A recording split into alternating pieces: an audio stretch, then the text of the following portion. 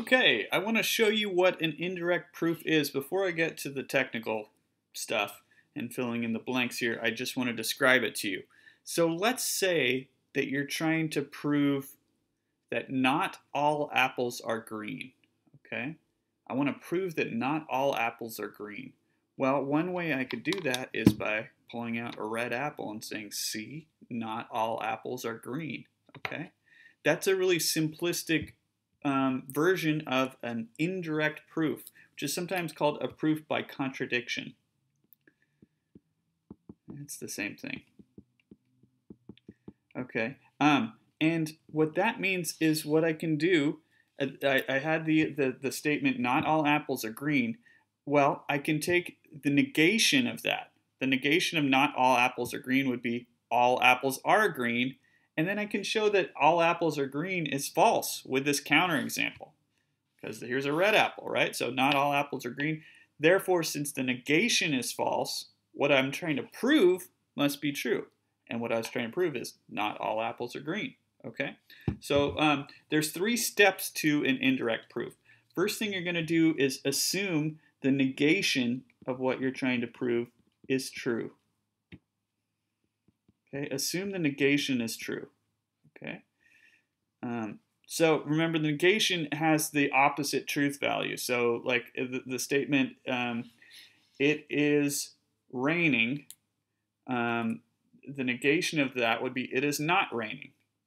It's sunny is not the negation. It's not quite the opposite, because you know it can be cloudy and not raining, right? Okay. So then we're going to find a contradiction. That's why it's called a proof by contradiction sometimes. So I'm going to show that the negation being true doesn't work somehow, okay? And then since the negation is false,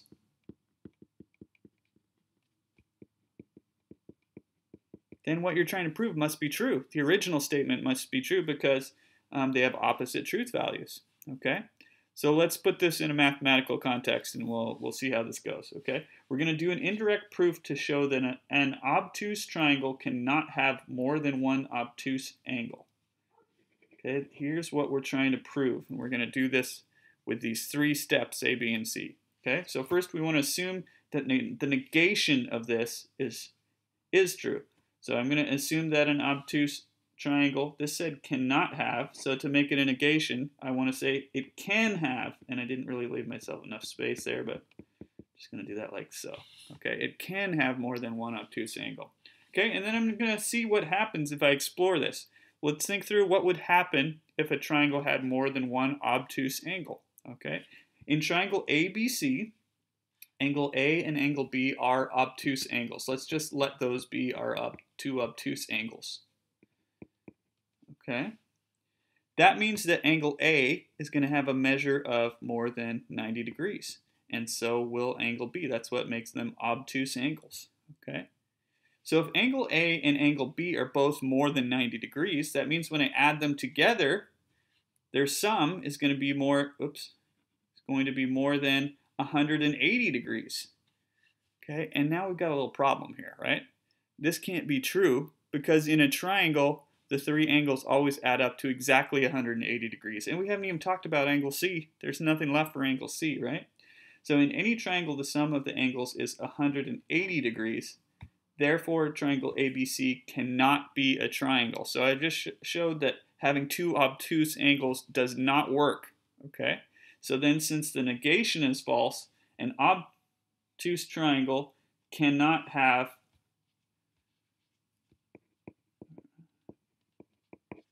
more than one obtuse angle, right? So in your last step, all you do always is say, since the negation is false, then whatever you're trying to prove is true.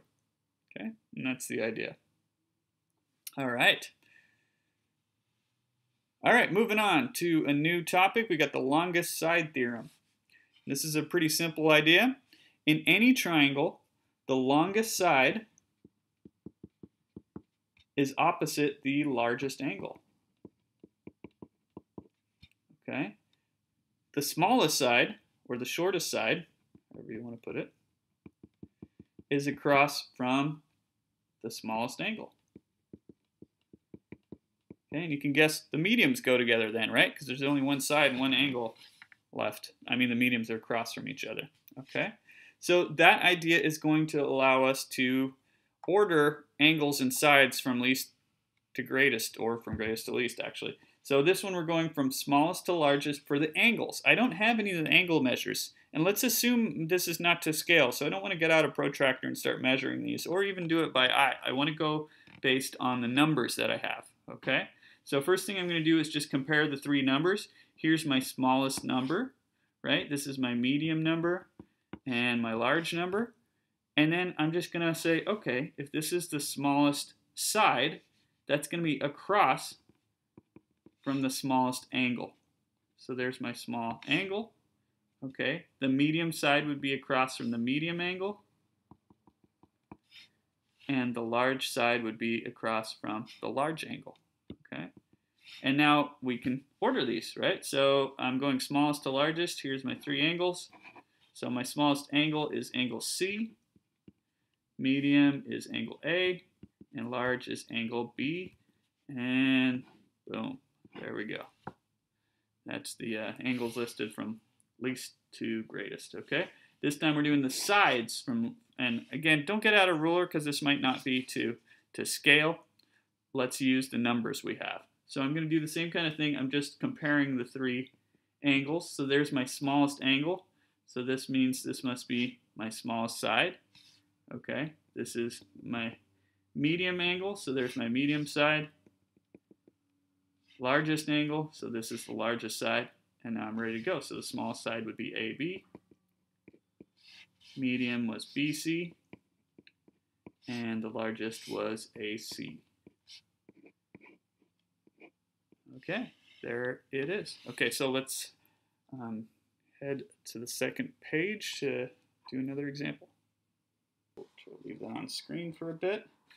And we've got a problem. We're going to use the same idea. It's just a little bit more complicated because we've got two triangles that are joined together. Okay, so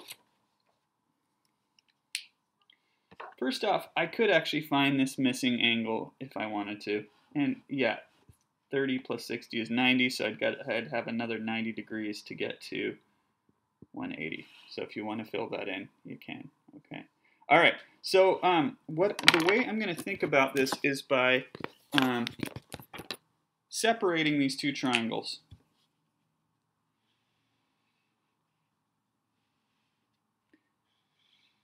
Okay. Some people are just going to look at all of the numbers and say, okay, all these numbers, 100 is the largest side, so that must be across from the largest segment. Well, let's look at this segment. Clearly, that's not the largest. I mean, it doesn't appear to be the largest segment in the whole picture. So it doesn't quite work like that just looking at all the numbers. Because there's a segment that's in both of the triangles. So first thing I'm going to do is just split the triangles. So I've got the one that I have, the orange triangle. And you don't necessarily have to draw them separately, but it's going to really help me to explain my thinking here. It's not a bad idea to do it. It might be helpful for you.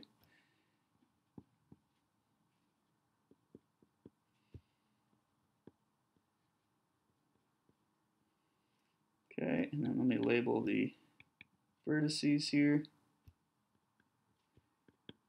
Okay, so I've just separated those two triangles.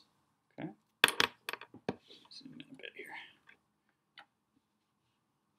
Okay, so now what I'm going to do is figure out, I'm ordering all of the sides, so all of the segments in here from smallest to largest. So within this orange triangle, I can see, okay, 30 is the smallest, so that's across from my smallest side. 60 is the medium, so there's my medium here.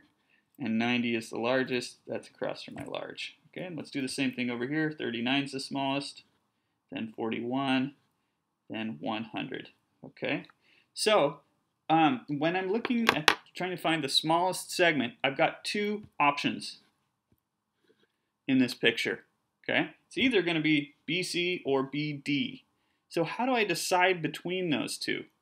Well, that's where the shared side is going to come in handy, okay? Because one of those is going to be the shared side. So I want to see, are both of these segments in one of the triangles? And they actually are, right? Because this segment, yeah, it's over here in this triangle, but BC is also in this triangle. Okay, so now I can compare these two. These were my two candidates for smallest overall, and between those two, I know, hey, this one's the small in this triangle and that's the large, so this one's going to be my overall smallest. Okay, so that's the key, is using the segment that's in both triangles so that you can figure out which of your two candidates is overall smallest. Okay, so now I can say, okay, this one's overall smallest, BD. And then I'm just going to go through this whole triangle to get me to the red piece. So BD, then CD, this side, and this side, which is BC. Okay, and now I'm into this triangle. I've jumped to this triangle because I'm on BC over here. And I can say, okay, that's my smallest there. Then my medium over here. And then my large over there would be AC. Now I've got all of those segments ordered from smallest to overall largest. Okay, let's move on. So here is this next problem. We did a problem similar to this in an earlier chapter, but it's going to come in handy in a minute. Okay, so this said, could these be sides of a triangle? Well, you know, you can draw a triangle and put 3, 4, or 10. But that doesn't mean that it's actually going to work in the real world, okay? So what I like to do on these problems is take the largest side, and you know, you could get out a ruler if you wanted to, but I'm just gonna draw any old segment and say, okay, this is gonna be 10. And then I'm gonna think, well, do I have enough to make a bridge using the 3 and the 4, okay? So let's link, let's say I'll put my 3 over there, and I'm just kind of eyeballing this. If that's 10, that looks like it might be about 3, okay? And then from the other side, I'm going to put the 4, and I'm going to see if I can make this reach. And, well, 3 plus 4 is only 7, so I don't have enough to bridge the 10, right? So this is not going to work. This is going to collapse. It's not going to be a triangle, or it'll just stay up like that, but it won't close into a triangle. So my answer here is going to be no, okay? And that brings us to the triangle inequality theorem, which is really just this idea. And this says that in any triangle, the sum of the two smallest sides must be greater than the largest side. So the two smallest sides are the ones I'm building the bridge with, and I have to be able to, the largest side's the river, I have to have enough bridge to get over the river, okay? All right, so let's use this on these examples. Could these be sides of a triangle? So here's my bridge pieces. Here's my river. I'm just thinking, is this statement true? Is 4 plus 6 greater than 8? Yeah, it is. So my answer here is yes. Okay, justify with an inequality. Well, I already did. There it is. Okay. All right, let's try this. Now, what some people are going to do here is say, well, 4 plus 12 is greater than 6. That's true, so yes, but hang on. Got a mistake there. Because 12 is not one of my bridge pieces. Remember, they're not always going to be in order from least to greatest. There's a little trick here, right? These are my bridge pieces. Those are my two smallest. 12 is actually the river piece. So I'm going to say 4 plus 6 is greater than 12. And hang on. No, it's not, right? It is not, because I don't have enough bridge to cross that river, okay? All right, last one. Let's see, 10 is the largest. That's my river. Those are my bridge pieces.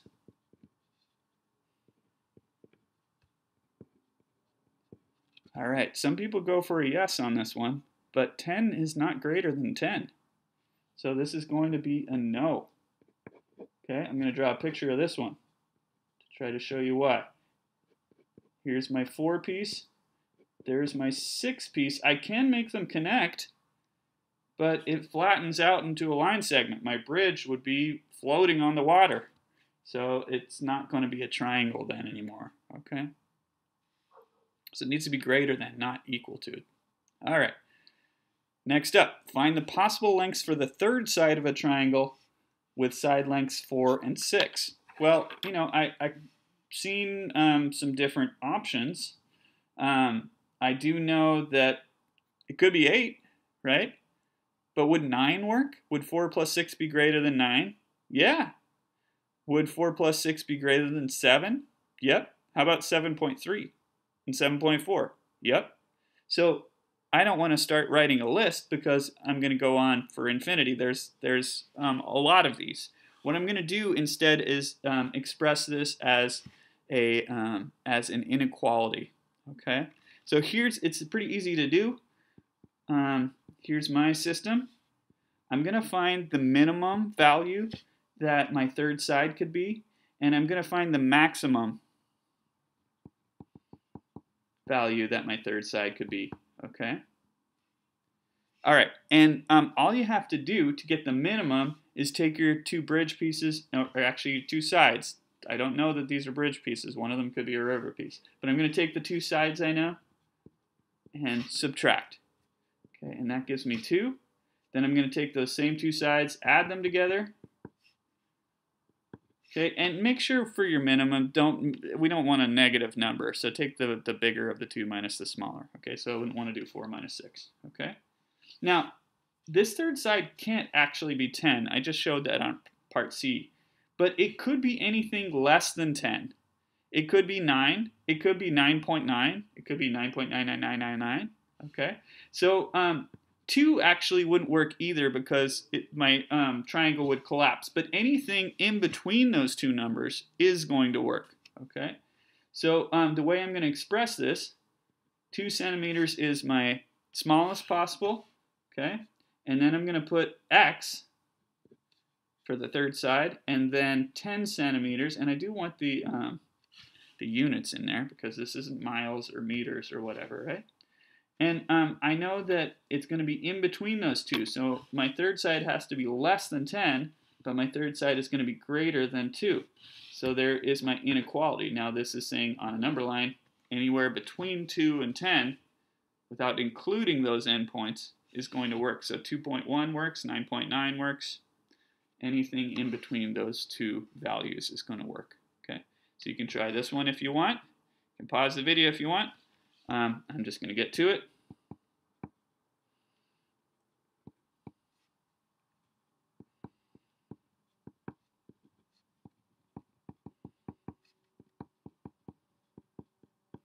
Okay, there I've got my minimum and maximum. No, it's going to be between those two. So there we go. And that is the end of the section. I will see you next time.